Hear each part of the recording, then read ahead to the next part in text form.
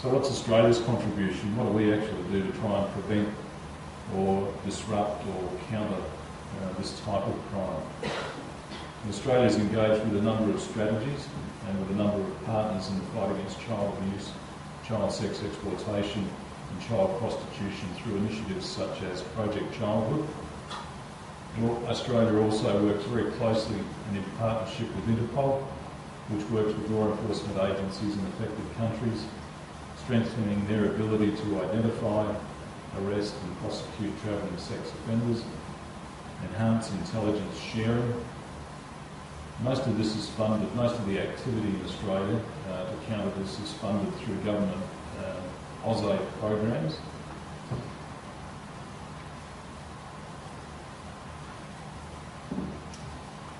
But the partnerships, Interpol is a member of the Comprehensive Operational Strategic Planning for Police Internet-related Child Abusive Material Project. That's quite a mouthful, and there's too many acronyms around this to make sense of it.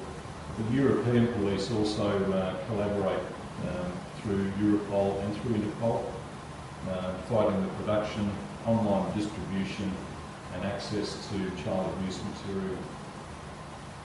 We also work to identify children and stop abuse, and there's some very some excellent work that goes on around trying to identify children that are being abused and stop the abuse. The Global Virtual Task Force is one example of that. And it's a global partnership between law enforcement agencies which acts to protect children from online sexual abuse through joint operations and raising public awareness.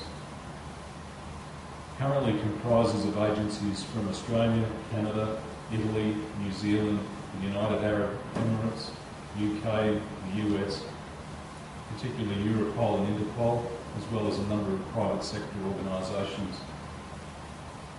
You'll see it on the news and news reporting from time to time, particularly in instances of police raiding homes with Australians involved in child pornography and child abuse or paedophilia rings, operating across borders in a number of countries, including in Australia and in Europe.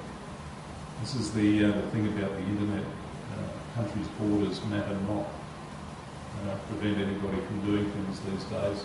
And just as an aside, there is a question about how globalisation, how the internet and other things like that are going to affect sovereignty over time. It's not an issue for discussion today, but it's an interesting thing to keep an eye on. Anyway, the Virtual Global Task Force has come about.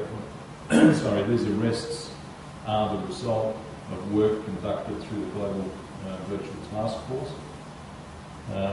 And it's come about as a result of work of police agencies, particularly in a number of those countries mentioned. A recent example comes to mind of a ring spanning Germany, the UK, other countries in Europe and in Australia, and the arrest and charging of a number of people in this country for possession and sharing of thousands of inappropriate images of children. So what do we understand, though, about the crime? The definition of child sex tourism is being refined, building on a greater understanding of the scope and its manifestations. Fundamental protection of children against commercial sexual exploitation is addressed in the Convention on the Rights of the Child, specifically in Articles 34, 35, 36 and 19. The UN Convention is available to you. The link is on the bottom of the slide. I'd encourage you to go and have a look at that rather than me reading out what those sections are. But it is useful to identify a couple of things about the Convention on the Rights of the Child.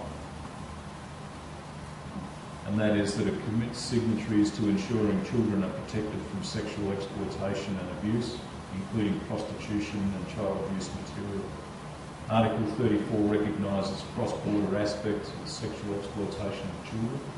You recall a few minutes ago I spoke about the extraterritorial application of the Criminal Code Act 1995 here in Australia to Australians travelling overseas for with this sort of activity.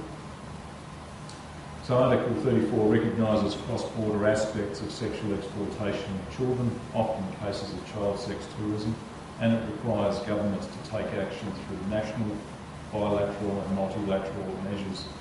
Article 35 calls for similar action with regard to abduction, sale and trafficking of children linked to the global child sex industry.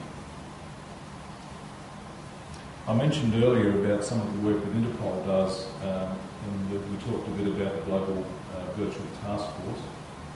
There's also a range of other work that Interpol does in terms of child sexual exploitation and managing a database that enables agencies to match images to try and identify children who are being exploited. So the identification of victims is clearly a critical piece of work for law enforcement agencies and for government. The International Child Sex Exploitation Image Database that Interpol holds is a facility which enables investigators to share data across the world and assist in identifying victims and perpetrators. The database is available through Interpol's secure global police communications system, and it uses sophisticated image comparison software to make connections between victims and places. 34 countries are connected to the database, and others contribute to material for analysis. Some of you were in a presentation that I gave late last year where we talked a little bit about data matching, and we talked a bit about programs available on the computer now, freely available, that match people's images. This is a similar sort of activity, but obviously this is done through policing agencies, but it matches images available on the internet. And police do, as part of these investigations, spend a lot of time trying to infiltrate websites and other areas on the internet where these criminal groups and criminal activity, the people involved in this criminal activity, share stories, share images. So we spend a lot of time trying to break into that so that we can understand what they're doing, who they're doing it to, and particularly who the perpetrators are. This system really helps with that. So this particular database is backed by the G8. G8 is governments of the world's largest 8 economies, so Canada, France, Germany, Italy, Japan, Russia, the US and the UK. It's funded by the European Commission.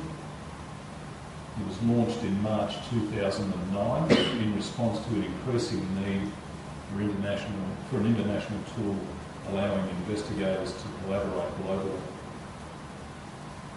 By the end of 2011, more than 2,500 victims in 46 countries and nearly 1,400 offenders have been reported.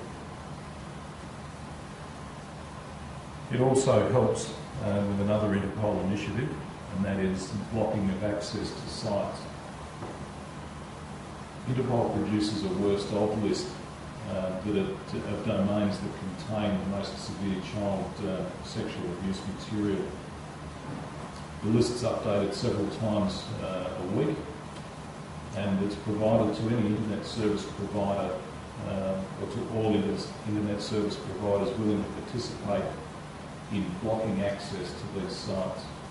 It's a voluntary system at the moment. It's difficult for law enforcement, for governments in fact, to legislate activity around the internet.